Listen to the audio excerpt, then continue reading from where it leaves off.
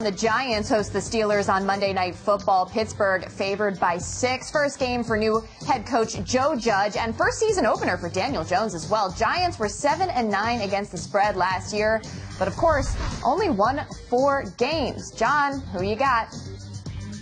Welcome to the NFL, Joe Judge. Get ready to go against probably the best defense in the NFL in the Pittsburgh Steelers. Look, the Giants and Steelers, both modeled the same way as organizations, but it's always defense first. The Steelers have 8 #1 draft picks on that defense. They were vicious last year. The Giants have a shaky offensive line. I know they have Daniel Jones and Saquon Barkley and Evan Engram, but who's blocking T.J. Watt? Who's blocking Bud Dupree? Stephon Tuitt back to go along with Cameron Hayward, and the Steelers secondary is solid. Plus, the wild card here is Big Ben. He says he's healthy. He feels good. He's going to get out there. He's got his weapons. I think James Conner has a huge day against that Giant defense, which I have zero confidence in. And last but not least, the Steelers play extremely well on Monday night. They've won 9 in a row. The math just doesn't add up for Big Blue. I'll take the Steelers on the road and lay the 6. Well, I think John Hine is going to like what I'm about to say, and I think most of the audience is not going to like what I have to say. I love the Steelers in this spot. Number one, let's talk line movement. This game opened at 3.5.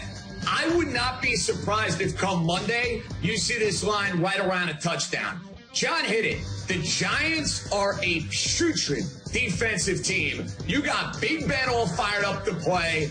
I love a resurgent year for Juju Smith-Schuster. Deontay Johnson, I think, is going to have a monster 2020 campaign, and I would be concerned about the turnovers. That Steeler pass rush, and my guy, Minka Fitzpatrick, formerly of the Miami Dolphins, was a game changer last year in that Steelers secondary.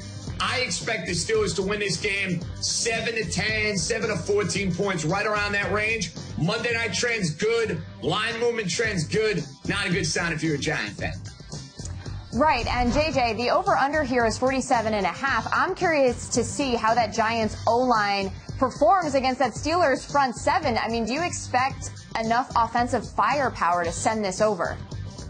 Yeah, this is a tough total. I don't have as strong a play on this one, Maria, as I did with the Jets and the Bills. If I were playing this game, I actually would go in the direction of the over, because I think for the Giants, they need to speed this game up. And for Pittsburgh, listen, you're playing against that Giant defense. I would expect that you're going to be able to score a good amount of points. This is no play for me. If I had to throw a couple shekels down, I'd roll with the over on this one.